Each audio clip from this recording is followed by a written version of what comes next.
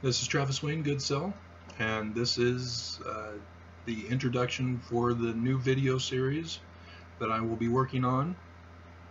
In April 1997, my first wife abandoned the marriage, took our kids away from me. She did not get permission from the law. She got permission from the church. She got permission from my family. She didn't get permission from me. The laws of the land does not consider that a crime. And I was extorted to pay the ransom money with no guarantee that I'd ever see my kids again, and I haven't. And on February 1st, 2019, the state of Utah got involved in taking away my second wife. And so the gloves are off. The church is going down. And this video series will present to you what a true LDS Mormon church president, prophet, seer, revelator, and the neglected translator would do. But as you know, none of them have. So the abuse is going to stop, Mormons. If you guys won't change your heart, change your ways, then you're going to be exposed. And no YouTube Mormon employee is going to stop it. No abusive comments from Mormons is going to stop it. No thumbs down is going to stop it. You guys have seen my videos. You know I can destroy the church because it's not of God. And you'll remember the Book of Mormon. Or actually, it's the Doctrine and Covenants. Sorry. Contend against no church, but the church of the devil. Church is going down. It's on.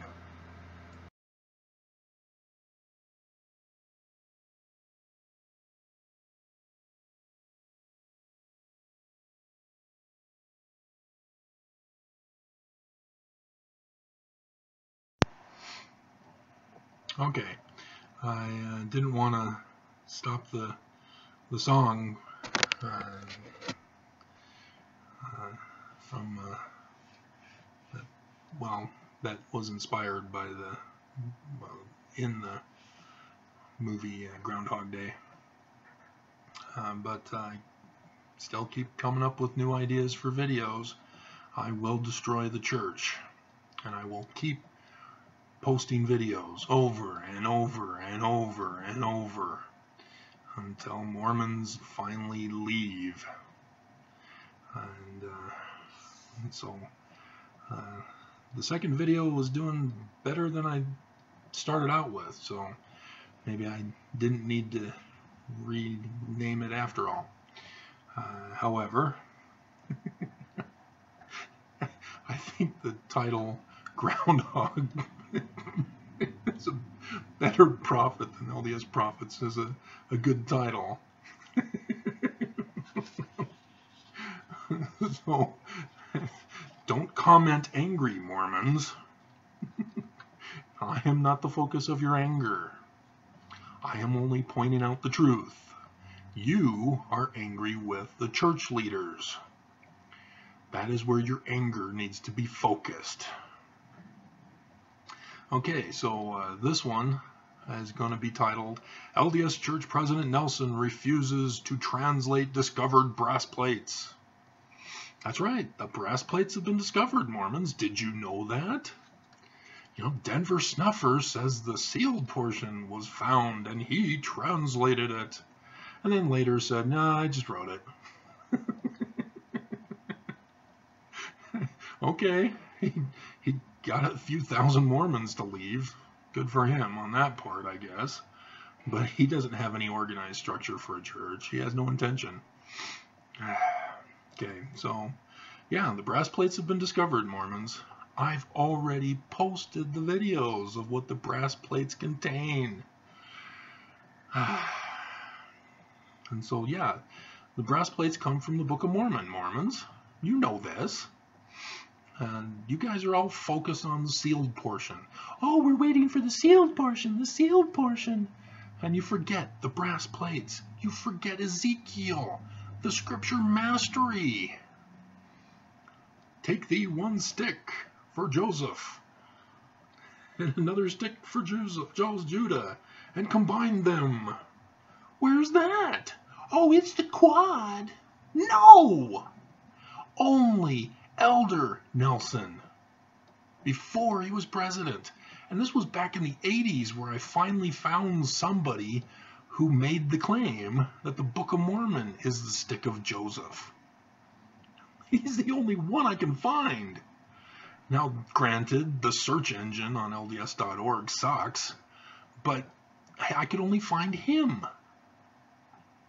And, yeah, he thinks the Book of Mormon is. No! No! Nelson, Mr. so-called prophet, seer, revelator, translator, no! And why not, Mormons? Do you understand what the brass plates is? It's supposed to go to all the world. And the Ezekiel, what is it? It's a stick of Joseph and a stick of Judah. Judah, already in the Bible.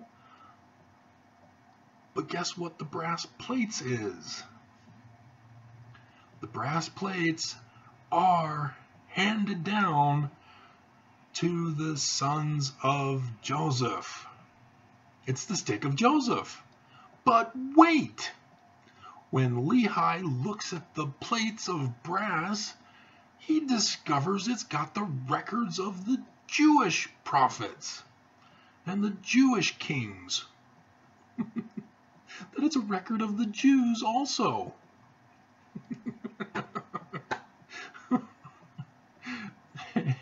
And so, yes, ex-Mormons and non-Mormons know the Book of Mormon is not a real history, and that has been plagiarized.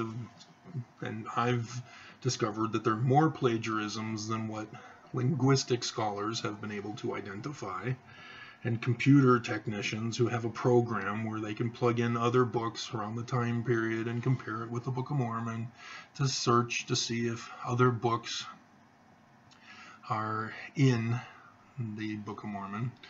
And yeah, the brass plates is the fulfillment of Ezekiel 37. It's the combination. And Lehi said the brass plates, the fulfillment of Ezekiel, will go to all the world. It will never be destroyed. Where is it? It's gone. No, it's not gone.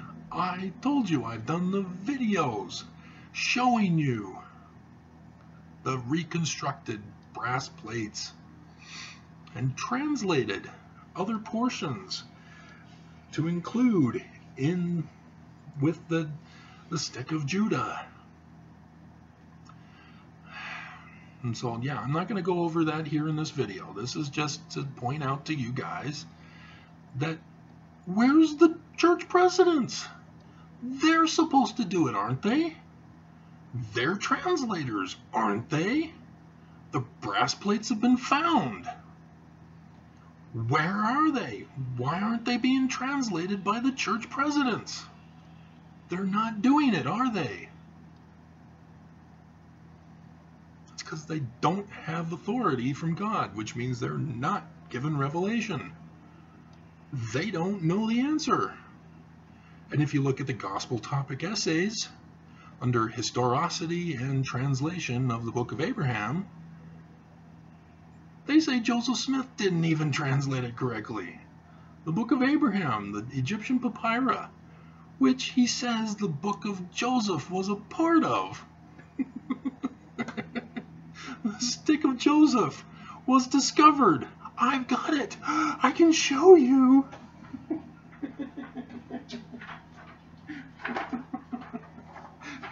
Here it is. The stick of Joseph. Da, da, da, da.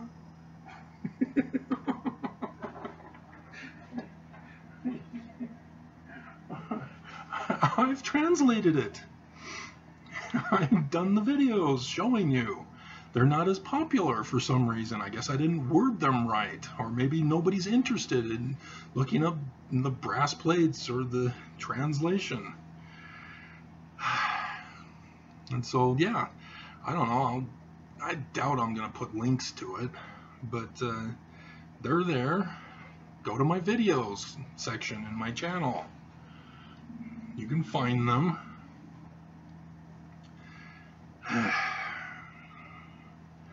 And so, yeah, Mormons, you're waiting for your presidents to come out and announce, hey, we've discovered the brass plates. We've discovered the stick of Joseph. And we're gonna translate it. Where are they? They haven't done it. It's not added. It's available. I just showed you. It's from the Egyptian papyri. It's Egyptian documents. All their temple carvings, their tomb carvings. Those are the stick of Joseph. That's it. All we have to do is translate it. And Egyptologists have translated the text, but that's where I come in. I figured out, oh, hey, wait a minute. None of the glyph signs are in Gardner's sign list. What's going on? So I searched and figured out, why isn't it? And lo and behold, I discovered, hey, these glyphs also need to be translated, not just the text. And guess what? I then went to the Book of Abraham to confirm that it could be translated. The facsimiles, not the text, the facsimiles. And guess what? I found out Joseph Smith is legitimate. He doesn't make a full translation though. And he makes a lot of errors. But he's got the right idea. But the church has officially stated Joseph Smith is wrong. That's the official church position. Joseph Smith is not a translator. And as a result, every conference, when you sustain the leaders of the church as prophets, seers, and seers, according to the Book of Mormon, is people who are able to translate ancient records that nobody else can translate. Ooh, mysterious. Revelators, and they drop off translators. They no longer say translators anymore. We're not sustaining them as translators. Why? Because the gospel topic essays say Joseph Smith was wrong in translating. And Mark Hoffman humiliated the church, as well as Egyptologists have humiliated the church. But the Egyptologists only say that, we can't find Abraham in the text. But he's there in the facsimiles. They just call him by his Egyptian name. And I go over this in my videos. It's very clear. And so it just boggles my mind that Mormons still stay in the church, that you refuse to listen to me. I'm the one warning you. I am the one telling you the truth. The church is lying to you. They're deceiving you. They're covering things up. That's automatic. Nope, gone. I'm out of here. Section 121, guys. prophets lose their authority when they began to cover up church history. Gone. Of course, Brigham Young never had it anyway. And I've done that videos and books, and yeah, my book Mormon Conundrum. So I don't expect anybody to go rushing to buy it, even though it's on Kindle for you. But come on, guys. I have made an actual translation. I have the original ancient documents for you to examine. I do it in the video.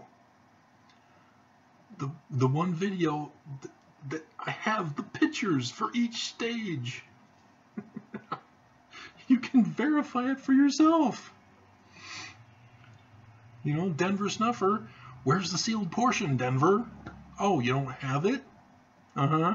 You just wrote it. You didn't actually get the plates to uh-huh. And James Strang, you know, at least he forged plates to claim a translation.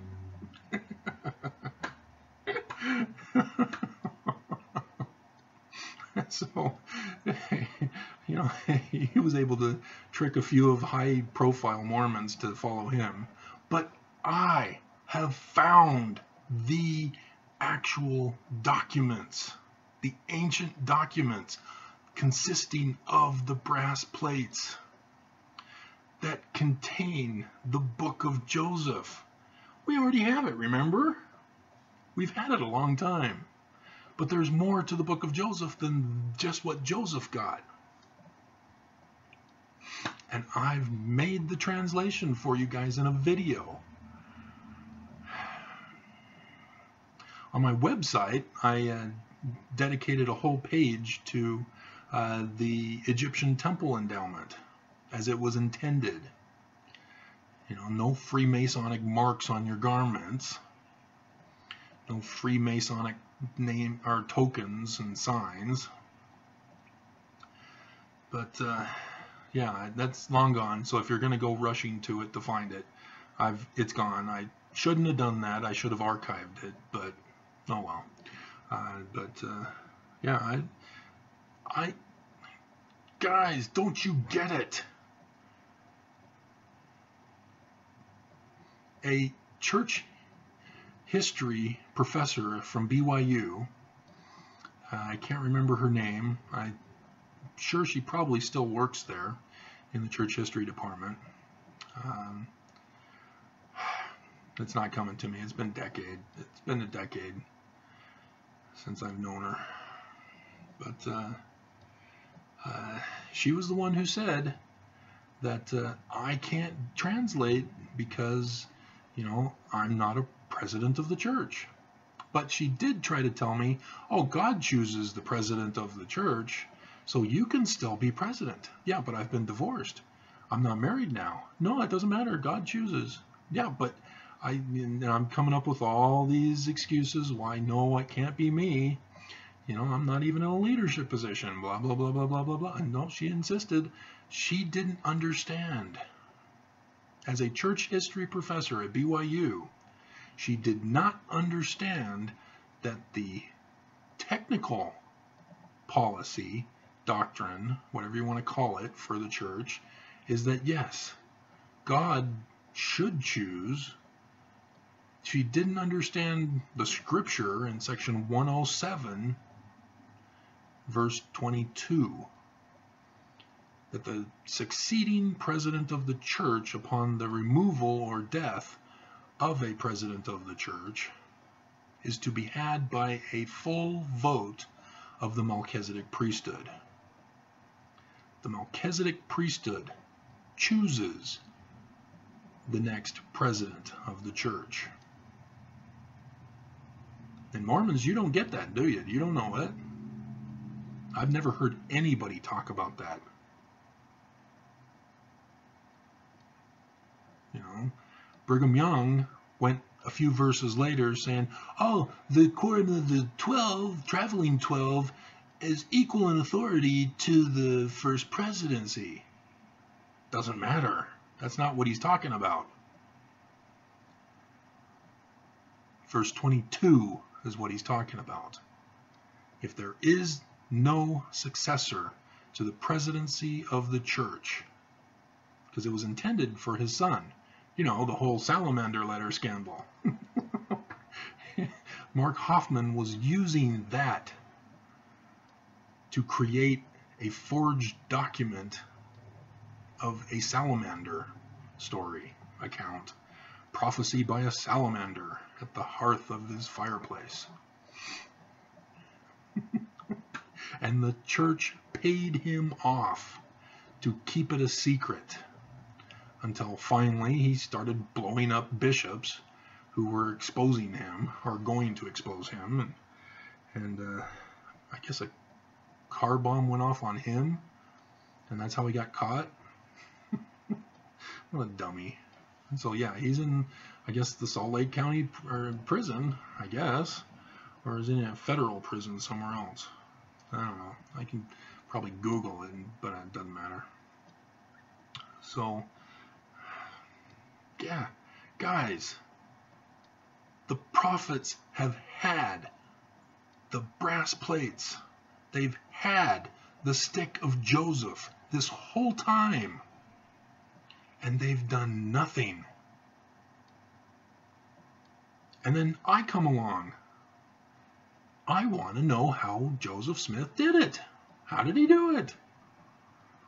And so I studied. I had the opportunity to take classes on biblical Hebrew. I took classes on Egyptian and Egyptology. I found a book on Chinese characters, because that's what you do when you decipher languages.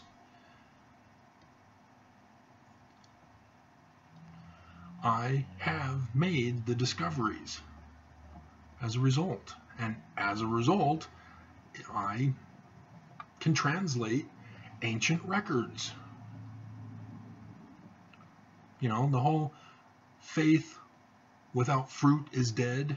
Notice I said fruit instead of works,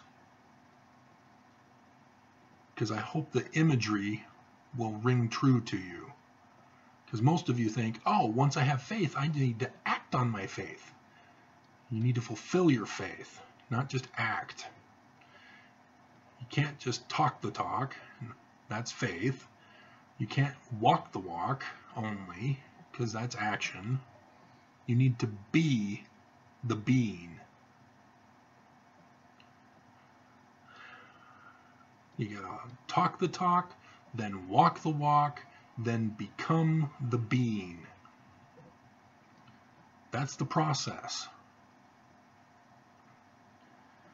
I did it. It's right there in Alma 32. But, you know, I didn't catch on fully, even though Kriel Koford, my mission president, gave us that lesson.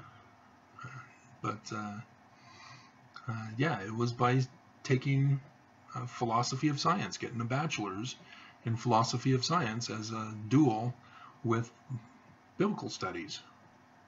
And so I learned how to develop theories, scientific theories, and for any field, especially religion.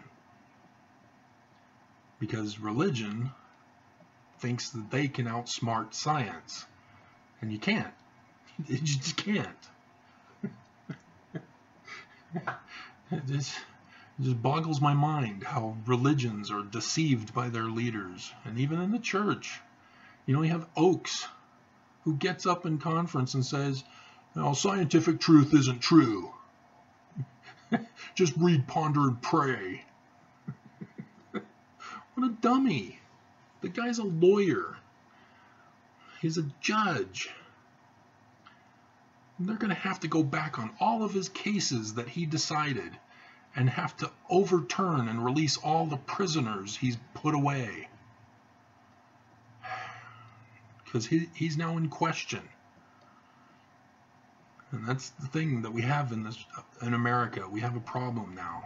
All prisoners have to be released because all the judges have been wrong in violating the Constitution. The supreme law of the land, you know. In the Book of Mormon, they call it the law of Mosiah. So, yeah. So, yeah, the presidents of the church have the brass plates. They have the stick of Joseph. And they're not doing anything.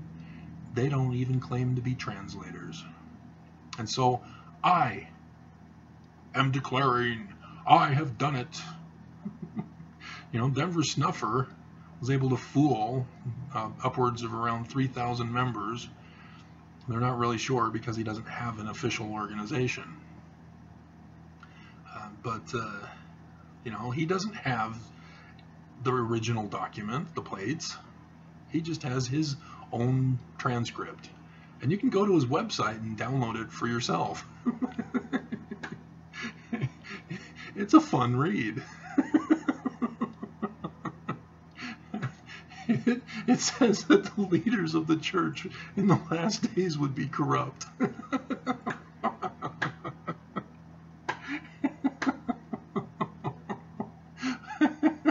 Way to go, Denver. Oh, man.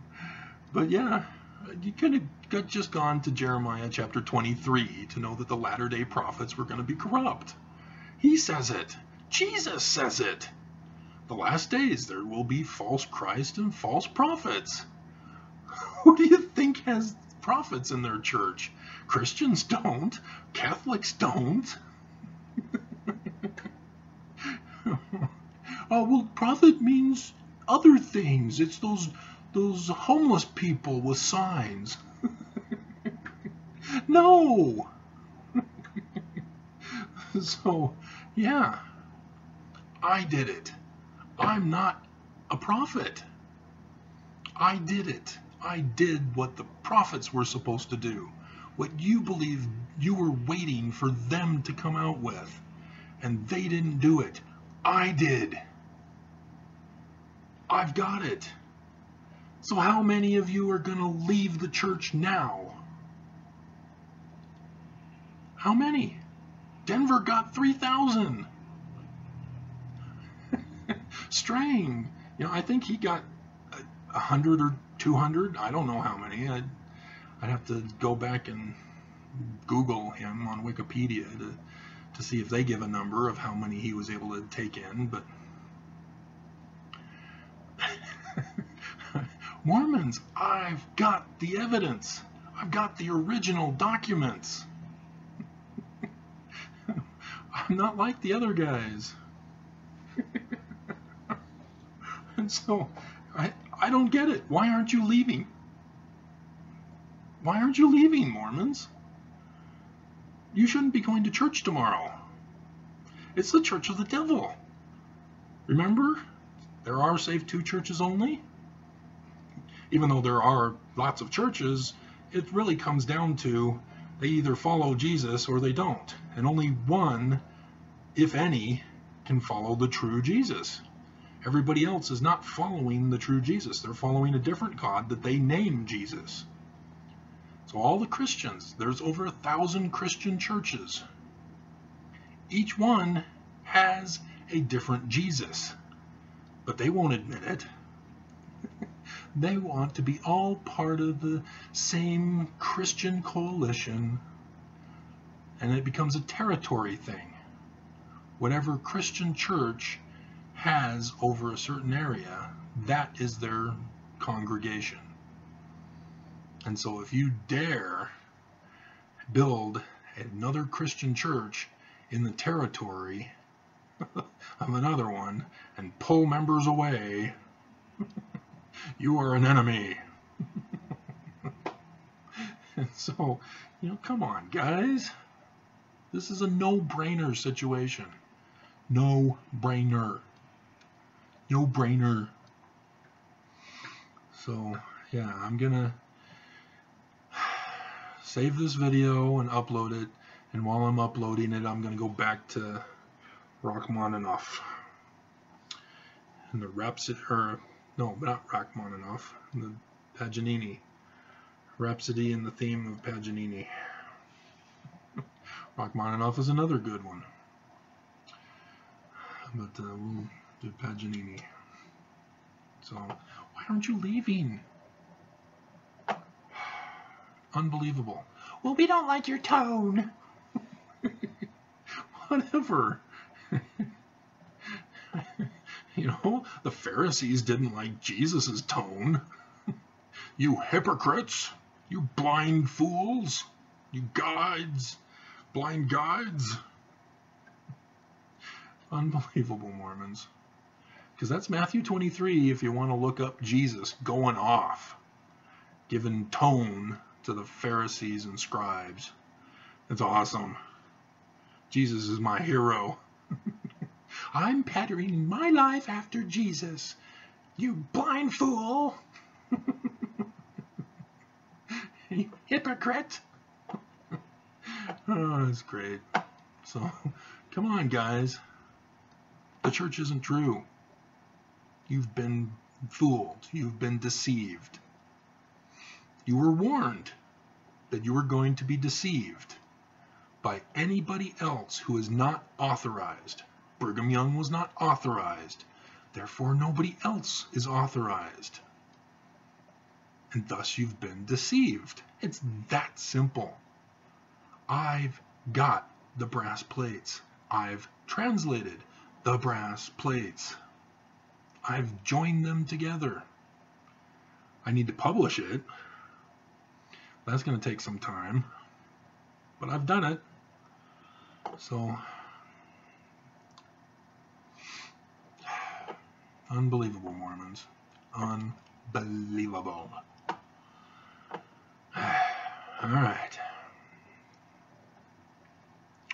So I guess I'll be going to bed around 10. So did you watch Groundhog Day today? Groundhog, better prophet than the LDS prophets. I told the church, I told you guys, I am destroying the church until the last one of you leaves. It is so easy to destroy the church. They shouldn't have messed with me, but they couldn't help themselves. You know, just like Laman. He couldn't let the Nephi and those who followed him go. He had to control them too. And so he kept hunting them down to kill them and subjugate them to him. That's what the church is doing. And I warned them, I warned you, that I was going to destroy the church. And I've done it. These 3 videos. First one, priestcraft. The church is practicing priestcraft. The second one is they're not prophets, seers, revelators, and translators. And then here, the brass plates, the stick of Joseph has been in their midst this whole time, and they haven't done it because they're not translators. I have done it. I know how to fix the economy. Even though we're in a corrupt economy, I know how to rescue the poor and the needy, to elevate them out of the being poor and needy, even in the economy we're in. I've been warning you, as a true prophet would do, about the signs in the heavens, about the destructions. Remember? Polar vortex. Remember the video? I called upon God. If you were able to last to the end, most of you don't.